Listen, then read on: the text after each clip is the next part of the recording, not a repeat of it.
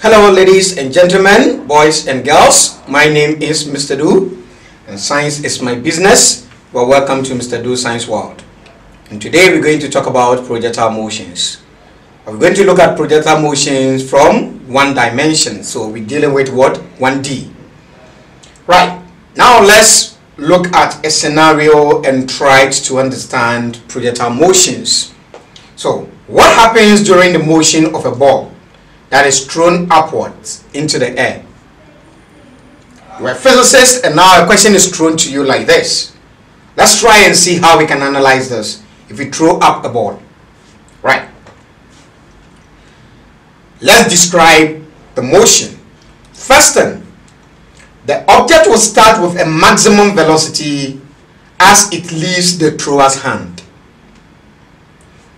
The second thing that will happen is that the ball will slow down as it rises in the air. The object will reach a certain point and it will have what we call a momentary stop at the top. And that momentary stop, that is the point where the ball is now going to return back into the thrower. The object speeds up as it descends. The final velocity of the object when it again reaches the thrower's hand is the same as when it left the thrower's hand. And the last thing we can talk about the motion is that at all times the object will accelerate downwards due to the force of gravity. Now if you remember, we said that anytime you throw any object up, you see the object returning back into the ground. What brings back the object into the ground is as a result of what? The force of gravity. So let's now look at the motion of a particle. If I throw an object upwards, this is what is going to happen. Once I throw this object upwards, we expect that we should have a graph that looks like this. So we'll have a trajectory, which is the path that is being traced by what? By the particle. Once we have it like this, let's look at what is happening. Let's look at what is happening. We can see that at this point, we are talking about the point where the object is fully undergoing a motion in a vertical direction. Right. At the first point here, we are saying that VI is equals to maximum value up. Why are we saying it's a maximum value up? We are trying to say that the velocity that the ball or the object or the particle leaves in the thrower's hand, at that point, that is the maximum what? Velocity. And the object begins to go up. Okay, it reaches a point where we will see that the velocity is going to be equals to what? 0. So our initial velocity is a maximum value upwards. But when it reaches the maximum height, the velocity there is equals to what? 0. That is the point where the object is having what? A momentary stop. And that is the reason why the velocity is what? Is 0. And then the object will begin to descend down again. As it is descending, what we see is that the velocity keeps on what? Increasing as it is descending into the ground. So we can see I have taken a velocity from the beginning of the thrower's hand up. The beginning, we have that what my initial velocity. It reaches a maximum height where we have what? The final velocity. It stops there and now it begins a journey again back into the thrower's hand. So we say that the VI, where it is returning, we also have what? VI, and that is also equals to 0. And then now it begins to what? Goes down. As it is going, the velocity what? Increases until it reaches back into the thrower's hand. And that gives us the word VF being what? A maximum value word down. The time for the upward journey will be, say, t. So that means that from the thrower's hand to the maximum height, the time must be equal to the time it will take the what? The ball or the particle to return from the maximum height back into the thrower's hand. And remember, we are saying that this object is returning back into the ground as a result of what? Gravity. So A, which is the what? Acceleration.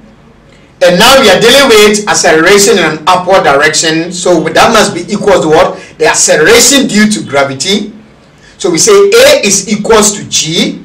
And that is equals to what? 9.8 meters per second squared downwards. But this is somehow taken approximately as what? 10 meters per second squared. So it's either we take it as 9.8 meters per second squared, or you take it as what? 10 meters per second squared, which is the approximated value.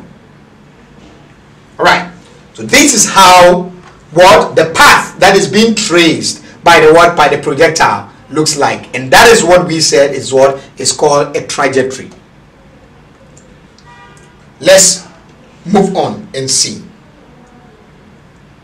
Now we're going to now look at what? Acceleration itself.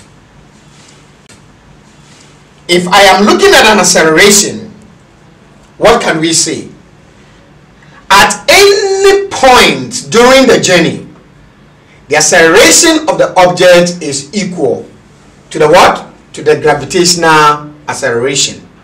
When we speak of acceleration, we're talking about what? The horizontal motions. And once we talk about what? The gravitational acceleration, we are talking about what? A vertical motion, where the object is now what? In a vertical direction. So there is what? There's a force of gravity acting on the object, which we have earlier said we use the symbol A, which is also the same as what? G. The G is the acceleration or the gravitational acceleration.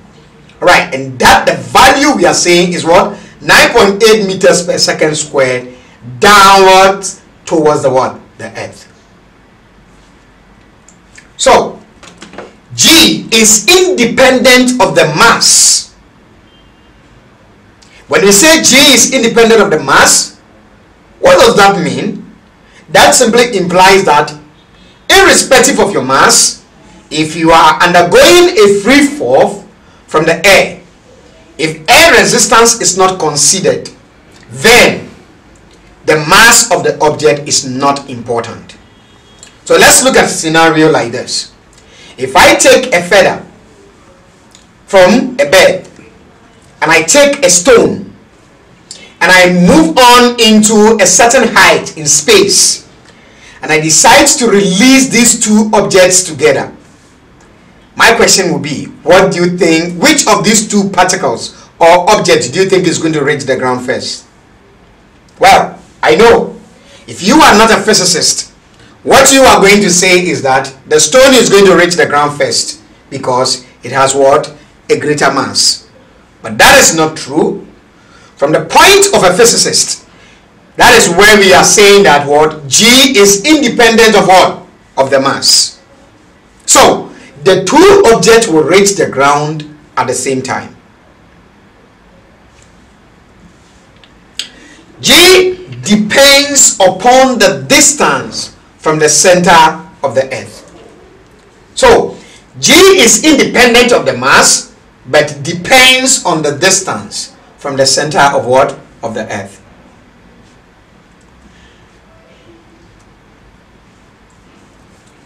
Now we are talking about the projectile motions.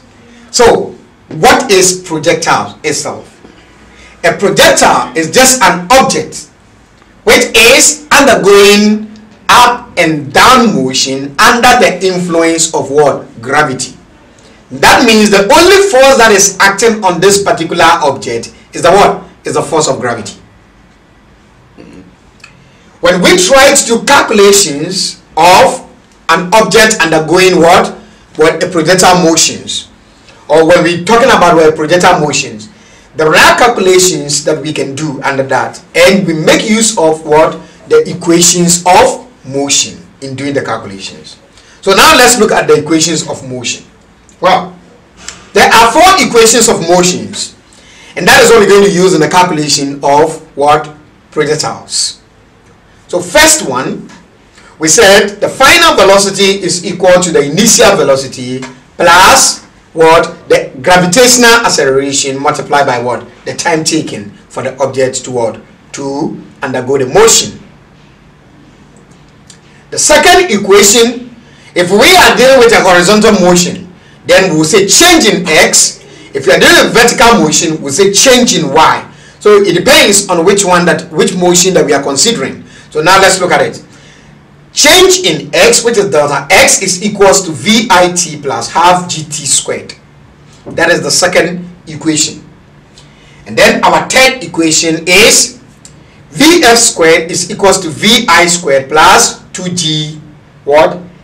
2GS. I am going to use S here. I know S is not familiar with most of you. S simply represents the what? The displacement here. So you can use your S as what? Your X or your Y, depending on which motion you are considering, either a vertical motion or a horizontal motion. So I will simply use S to represent what? The displacement in this case. And the last equation here is change in X is equals to the final velocity plus the initial velocity divided by 2 multiplied by the time. And this is what we refer to as what? The equations of motion. And this is going to help us in doing the calculation of what? Of projectile motions. Let's now try and see some graphs of motions for what? Or some graphs of motions for the projectile motion. Alright. We are going to consider 4 different graphs here. And I am not going to deal with the analysis of the graphs for now. There will be a video that will be talking about only the analysis of graphs of motion of a projectile motion. But for now, we just want to look at the 4 different types of graphs that we can have for a projectile motions. So let's begin. The first one that we'll be looking at is the what? Is the displacement versus time graph. Okay, if I have a displacement versus time graph, that simply implies that what? My y component is going to be the displacement, and the t component, the horizontal component, is going to be what? The time. Alright, so remember we are talking about displacement versus time here. So all that I am going to do is that the shape of the graph is just what? A parabola.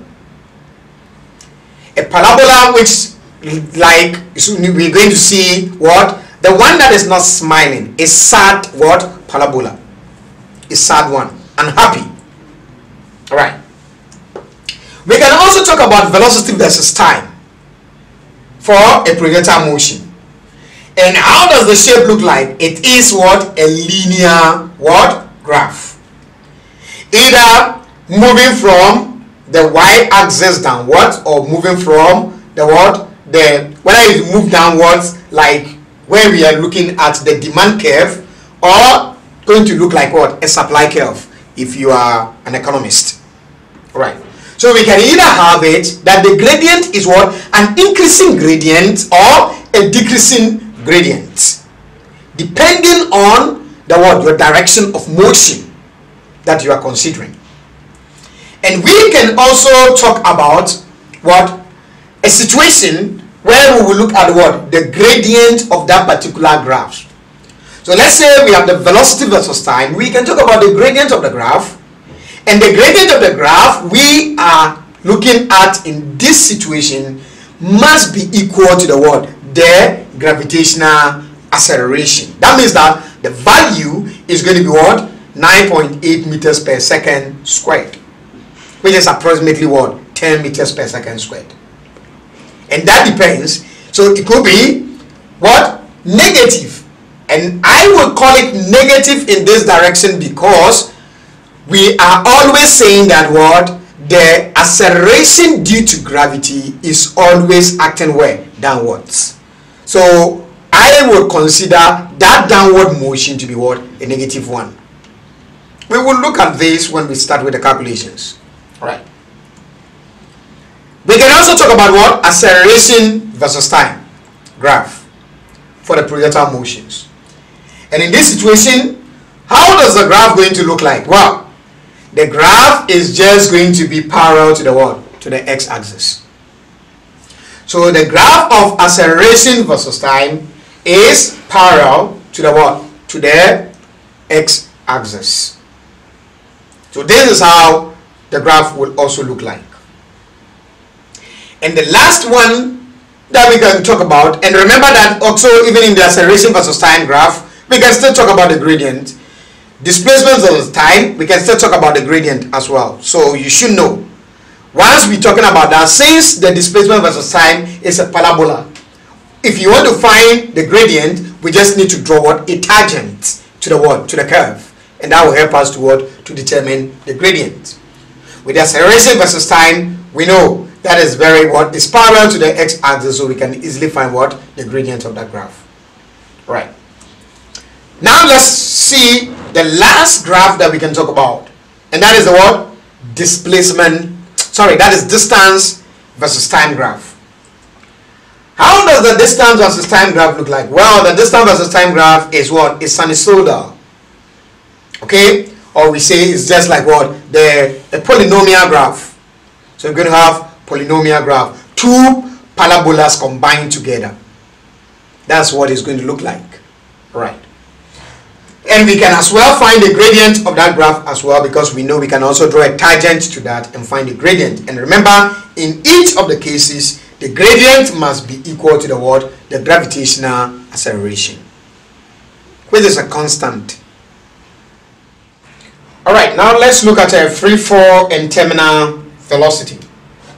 So let's begin by looking at the definitions of the term free fall as well as terminal velocity. So when we say a free fall, what do we mean by a free fall? A free falling object is an object that is falling under the sole influence of gravity. An object that is being acted upon only by the force of gravity is said to be in a state of a free fall. So free falling objects do not encounter air resistance. Now let's look at what we mean by terminal velocity. Okay, a terminal velocity is the maximum velocity attainable by an object as it falls through a fluid. So it occurs when the sum of the drag force and the buoyancy is equal to the downward force of gravity acting on the object. Since the net force on the object is zero, the object has what? A zero acceleration. Alright, let's break this down and understand that properly. Right, object only accelerates downwards at 9.8 meters per second squared in a vacuum near the Earth's surface. So in air resistance will always increases and decreases the acceleration to values less than what? 9.8 meters per second squared.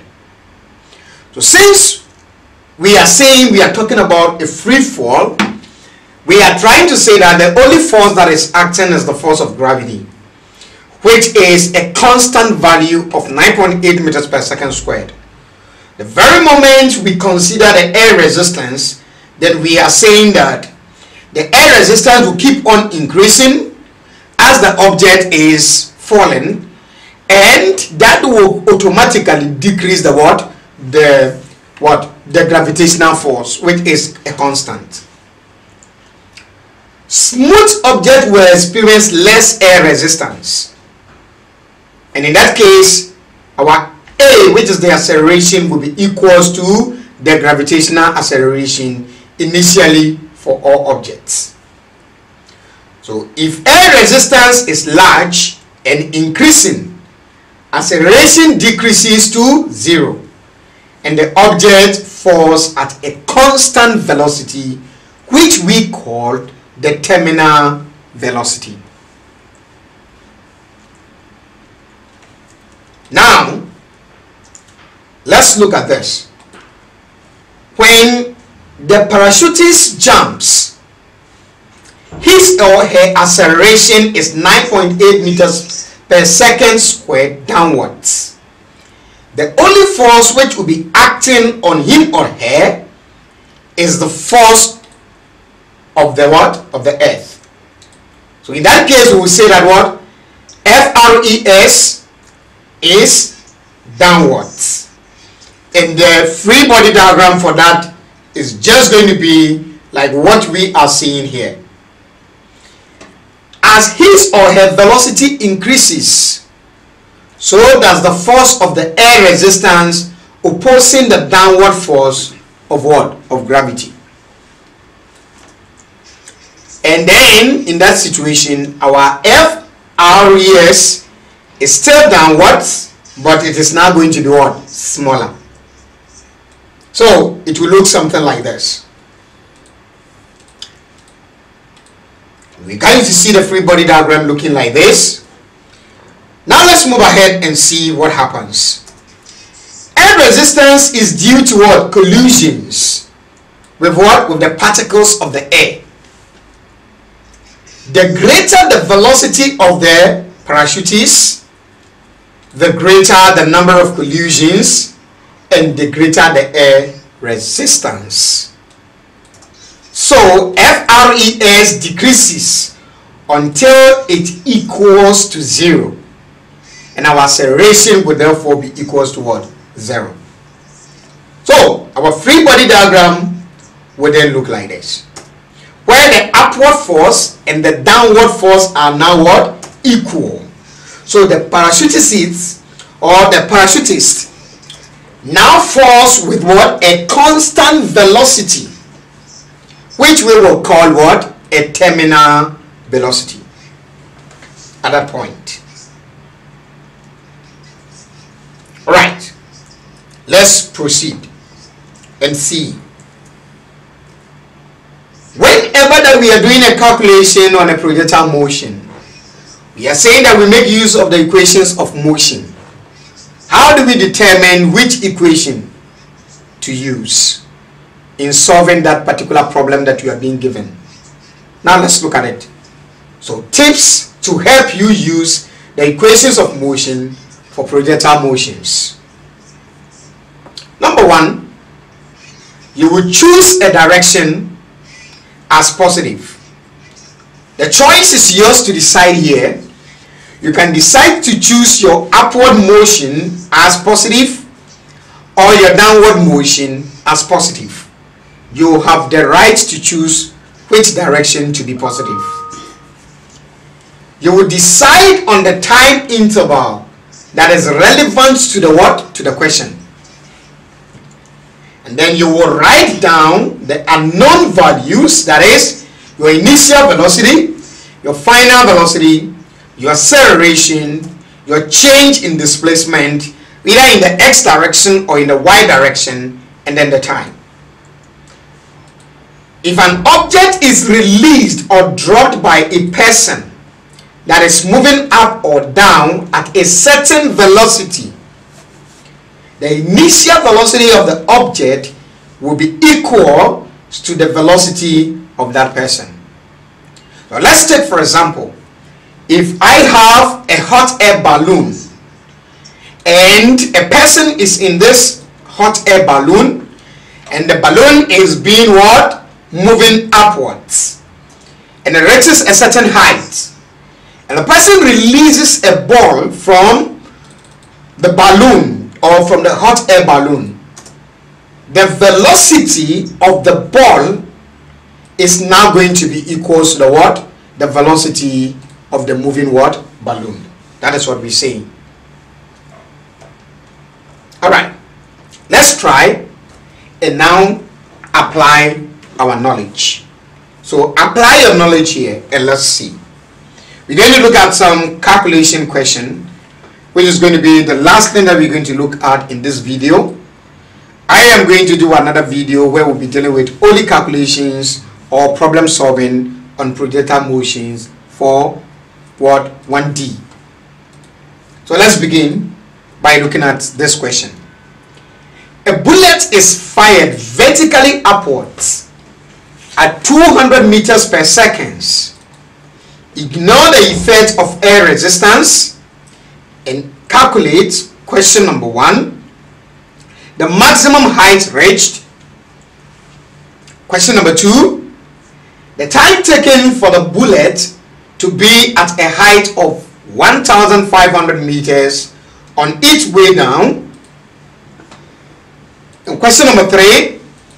At what height it will be moving at 100 meters per second upwards. Now this is the problem that we need to solve. Let's look at the information that we are being given in this particular question. We know the velocity. The bullet is fired vertically upwards at a velocity of 200 meters per second. So now we are being given some certain information, which is the what? The velocity. So let's solve this problem. This is how your answer should look like. For question number 1, I am taking my upward as positive. So the direction in an upward direction is positive. The initial velocity was given, which was 2,200 meters per second. Remember, the object was released, or the object was what? Going upwards. So if it is being thrown vertically upward, the initial velocity is positive. So I will say that VI is equals to positive 200 meters per second. And my final velocity, remember the object has reached a certain height. The first question is for us to find the maximum height. The object has reached the maximum height, and according to the analysis we did, whenever an object reaches a maximum height, there is a momentary stop. Therefore, velocity there is what? 0. So we say V final is equals to 0 meters per second.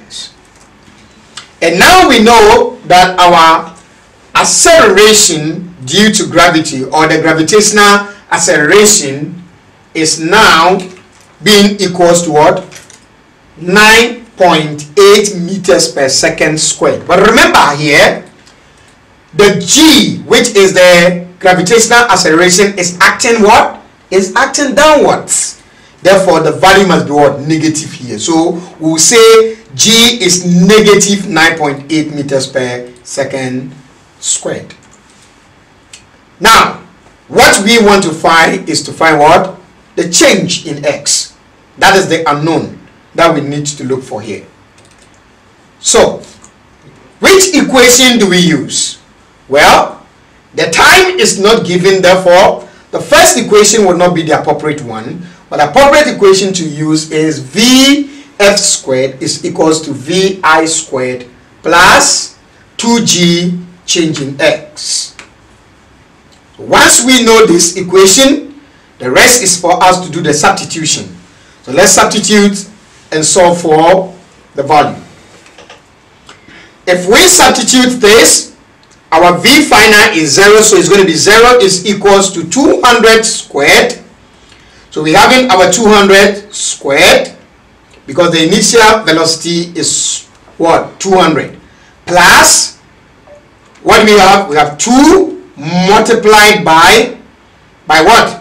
By the G, which is what? Which is 9.8. But remember that is negative, so it's going to be negative 9.8, and then we'll multiply that by what? By the displacement, which is what? Change in X. And when we do that, what are we going to have? Okay, all we are going to do is that, remember, we are looking for a change in X. So if I multiply all these together, 200 squared is going to give me what? 2,000 meters. Sorry, 200 squared is going to give us what? If you have your 200 and we square that, we're going to have over 40,000. and we're going to multiply 2 by 9.8, which is going to give us what? 19.6. So we have 9.8, okay, and we're multiplying that by 2. So we are getting what? We're getting 19.6. We'll transpose the 40,000, and then we're going to divide it by this 19.6. So we have 40,000, and then we are dividing 40,000 by our 19.6. And what are we having? We are going to have 2040.81 meters upwards. Because it is a positive value, that is why we are saying it is what? Upwards. So you can either write it as change in S is equals to 2040.82 meters, or we'll say that change in X is equals to 2040.82 meters upwards. Let's solve question number 2. Question number 2, we have to consider the time period from when the bullet was fired until it is what? 500 meters above the starting position. So what do? I know the initial velocity, which is positive 200 meters per second. Remember that I said my upward motion is positive. Then my G is now equals to what? Negative 9.8 meters squared. And what is my change in X? Change in X is given as what? 500 meters. And what I am looking for is the what? Is the time. The time is what is not known. If the time is not known, then the appropriate equation to use is change in X is equals to VIT plus half GT squared. So now when we do the substitution, we're going to have a positive 500 is equals to plus 200 multiplied by T plus half multiplied by negative 9.8 multiplied by T squared. And once we have this, what we're going to have is that we're going to have what? A quadratic equation. So what we're going to have, if we transform that, we're going to have 4.9 T squared minus 200T plus 500 equals to 0, which is a quadratic equation, and then we can use the quadratic formula to solve the problem. If we solve this problem, then we're going to have our T, going to have two values for T. So it's going to be T1 to be equals to 38.14 seconds, and T2 being equals to 2.68 seconds. Now, the correct answer here, we're looking for when the object is going what? Upwards, or when it is above 500 meters from the starting position. Therefore, the correct answer to that particular one is the what? Is the T2, which is what? 2.68 seconds. The 38.14 seconds is when the bullet is on the way what? On the way down. Let's look at the question number 3. Question number 3, we are to consider the time interval from when the bullet is fired until it has a velocity of 100 meters per second upwards. So we are given the initial velocity, which is positive 200 meters per second. Final velocity now is given to us as positive 100 meters per second. And now we know our G is negative 9.8 meters per second. And what are we looking for? What we are looking for here is for us to find what? We are told that we have to consider the what? The time interval. Alright, so the equation to use here is Vf squared is equals to Vi squared plus 2G delta X. And now let's do the substitutions from here and solve for that value. Alright, so if I square 100, I am going to have what? I'm going to have 10,000. And then we're going to square the 200. Okay, so we have to square 200 as well. And when we square 200, we get them 40,000. So we've gotten our 40,000. And then we will multiply the 2 by the 9.8. And that should give us negative what? 19.6. Okay, S. Which X is now the what? Our displacement. And now I want to look for that displacement there. So what do? All I need to do is that I'm going to transpose that and I'm going to subtract what? So I'll say 40,000 minus 10,000. And that is going to give me 30,000, and I will divide it by what? 19.6. And once I do that, I'm expected to have what? I'm expected to have 1,530.61 what? Meters. If we decide to consider significant figures, then we're going to have what? 1,500 what? Meters. So whichever way, either you're going to use the significant figures or you're going to use the decimal places, we're going to have that particular one. For decimal place, 2 decimal places, we're going to have 1530.61 okay, meters. And if you use the significant figures, or if you consider the sig fig, then we're going to have what? 1,500 meters, because it is what? 2 significant figures. All right. Thank you very much for watching this video, and please, if you have not subscribed to our YouTube channel, please don't forget to subscribe to our YouTube channel. And as you subscribe, please like our videos, share the videos, and give your comment, for your comment is very important. We love you. Keep learning, for learning is life and life is learning. See you next time in our next video, where we'll be dealing with what? Problem solving in projectile motions for what? 1 dimension. Thank you, and see you next time. Bye bye.